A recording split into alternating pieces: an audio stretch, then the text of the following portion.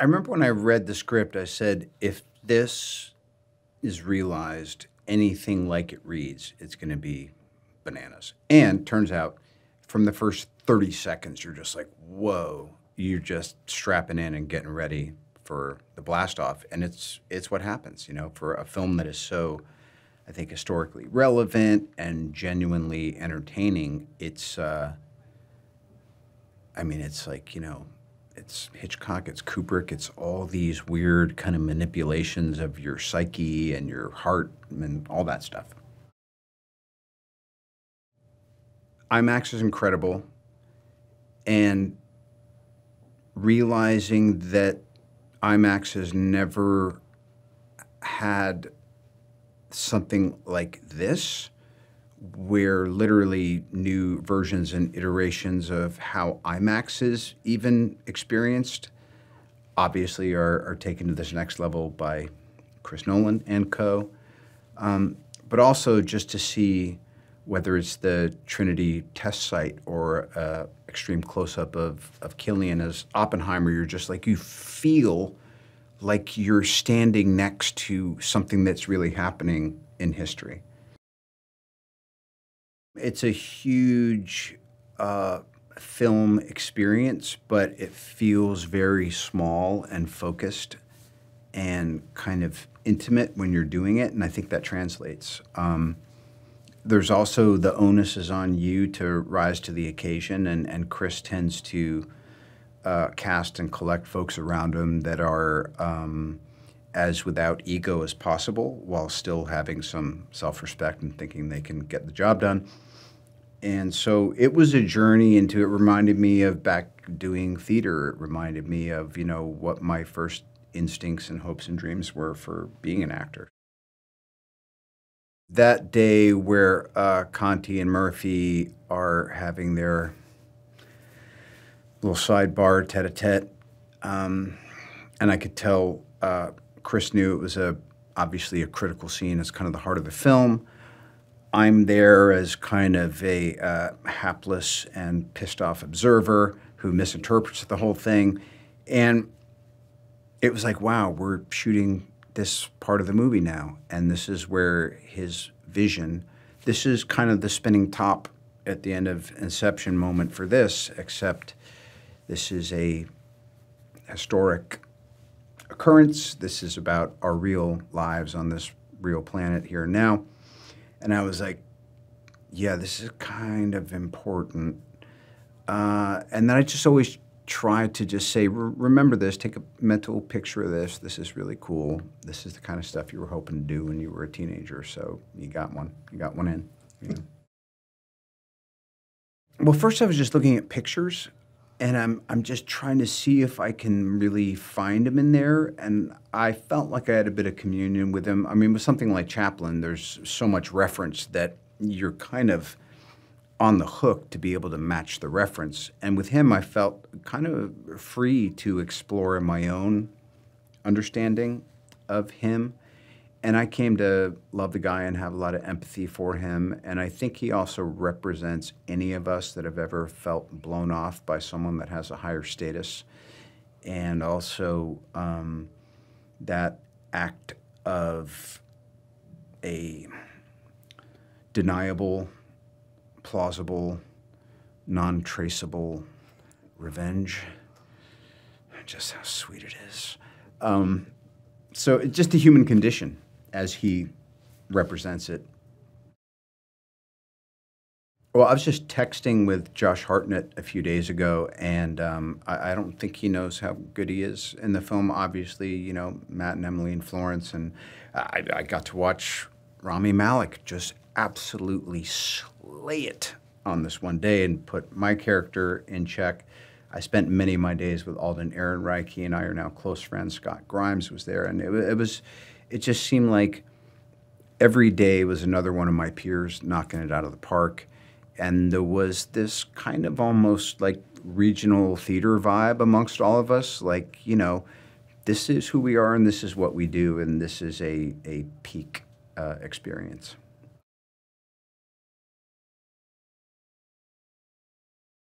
We knew, because you came down to hang out with John right after Nolan had been over and met Matt and given Matt the script to read. So I knew that Matt was meeting him, and I mean, any chance any of us could get to like work with him, we're all sort of champing at the bit. But what was kind of funny was that he came to, we live in the same apartment building, and so he came to see me, and he knew that he was going to Emily with the part, but he didn't want it to seem like he was just kind of one-stop shop. One-stop shopping.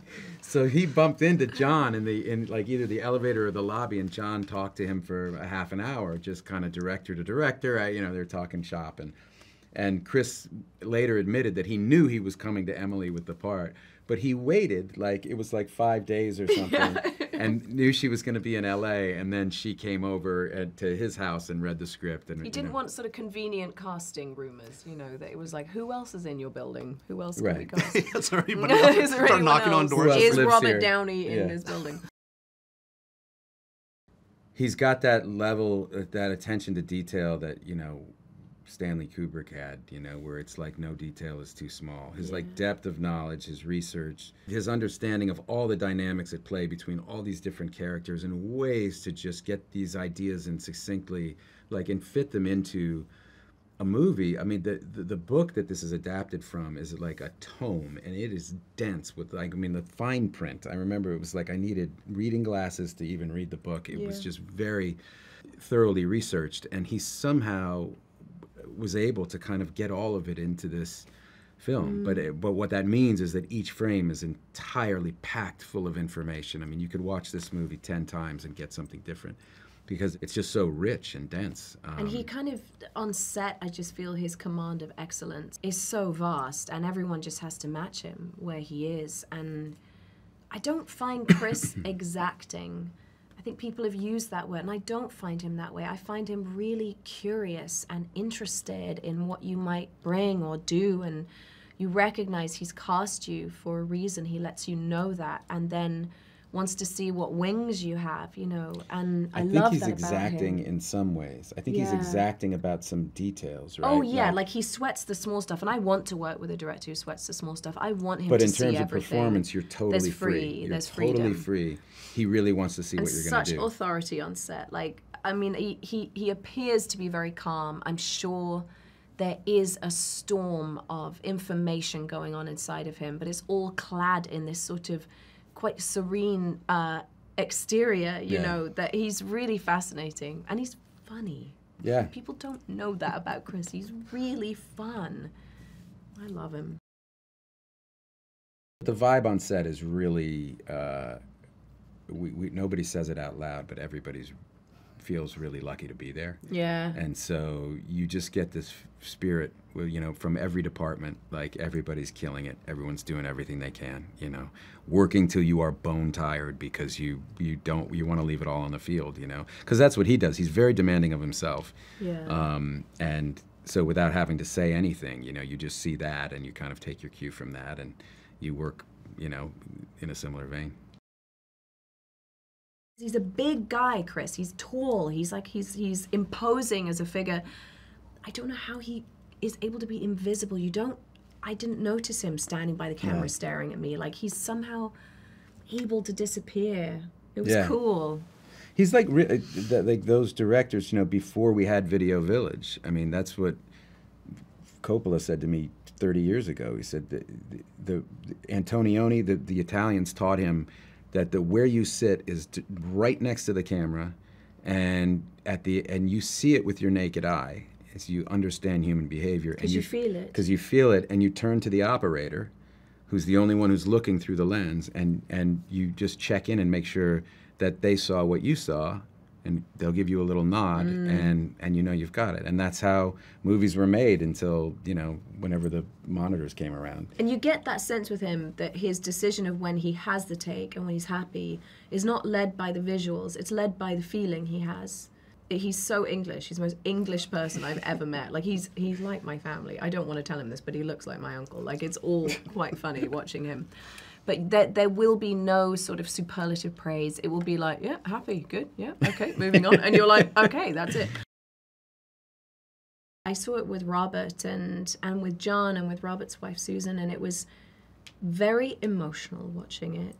And I felt like I was inside of it. I felt like the arms of the movie came out and wrapped around me and pulled me right into it. It was bone-shattering watching it. I just loved it. Yeah, me too. Me too. It's Overwhelming, great. It's probably. overwhelming. It was like the experience I had reading the script. That feeling just was magnified by the film. You know, how overwhelming it was. You know, because the film, it was written in the first person, which I'd never seen before, and so it just pulled you in, and you had this really subjective experience that was really overwhelming. And It feels like a runaway train that you're on. It's so exciting watching it. Incredible.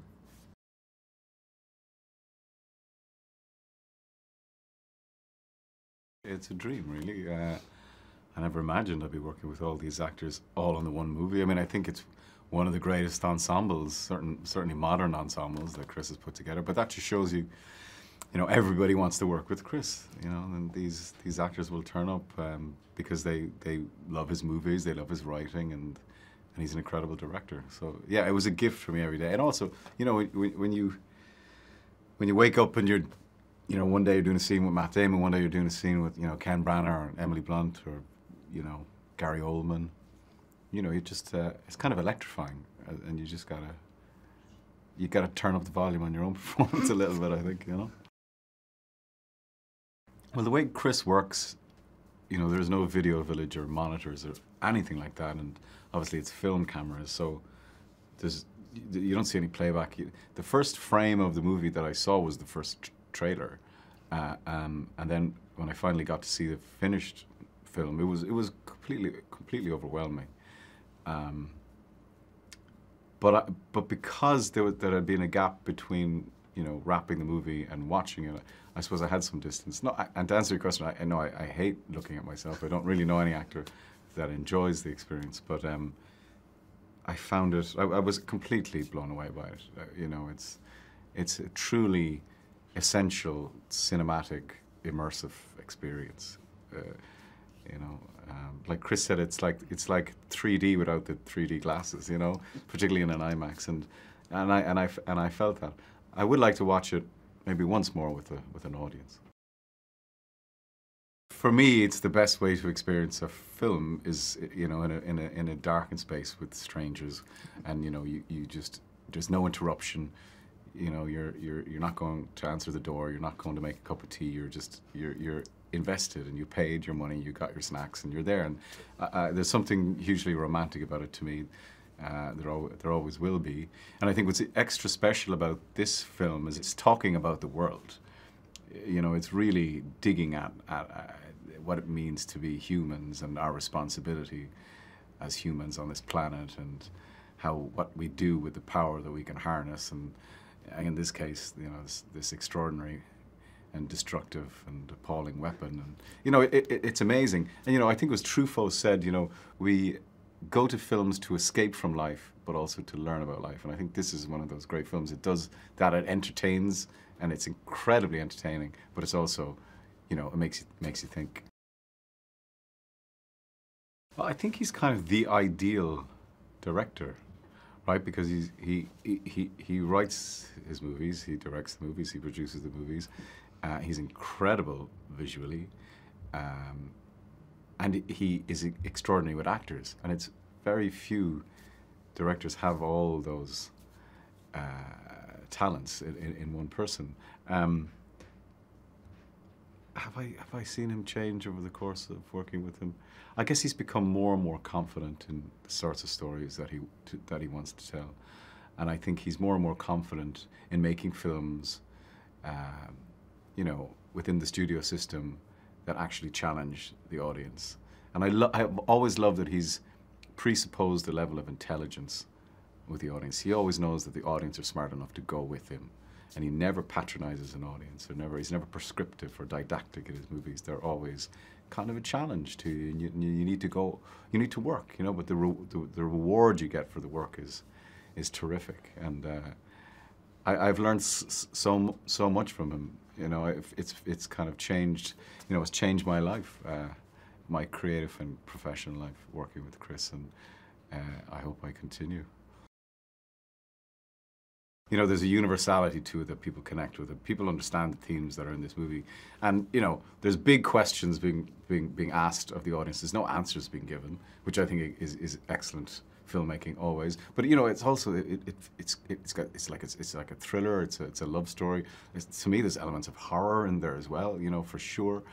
So that just resonates with an audience. And I think the period setting, however familiar or not you may be with what happened in 45, I think you'll just be wrapped up in it. The movie grabs you by the throat, like from the beginning, and like you just don't take a breath, I think, from start to finish, really. Because we are now living in a nuclear age because of what happened then. I mean, he did change the world, you know, and that event changed the world forever. We're living with the fallout of that ever since, you know.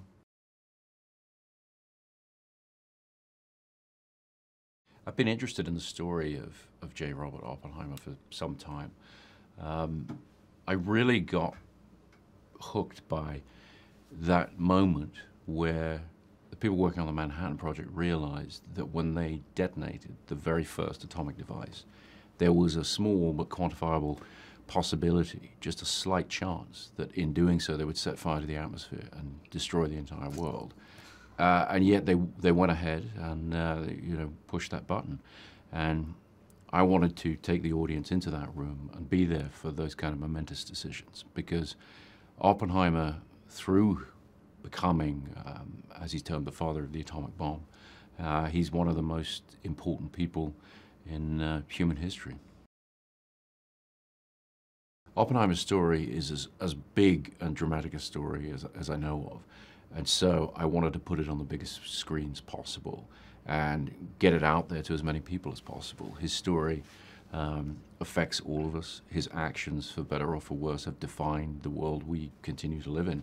And so getting his story out there on the biggest screens possible to the widest audience, that was really the ambition for the project. At the center of Oppenheimer is Cillian Murphy's performance as Robert Oppenheimer. I worked with Cillian for years, but I never had the chance to have him as the lead in one of my projects. So I was very excited to be able to call him up and say, you know, this is the one, this is where you get to carry the audience through a story. And it's very much a question of carrying the audience, because I really wanted Oppenheimer's story to be told subjectively. I really wanted to bring the audience into his experience and experience events as he did. There's an extraordinary cast around him.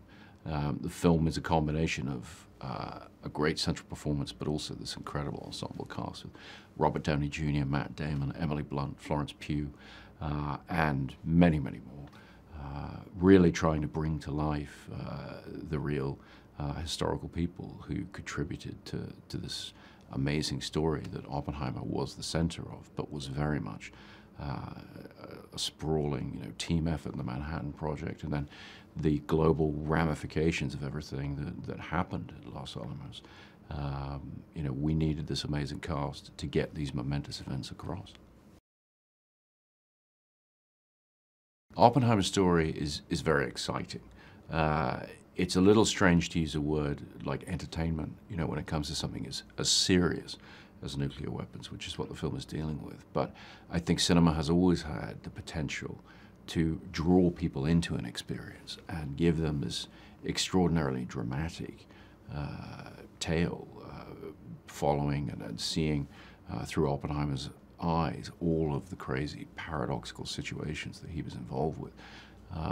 You know, we want the audience to have a very, very engaged, exciting experience watching the film, and hopefully on the biggest screen possible.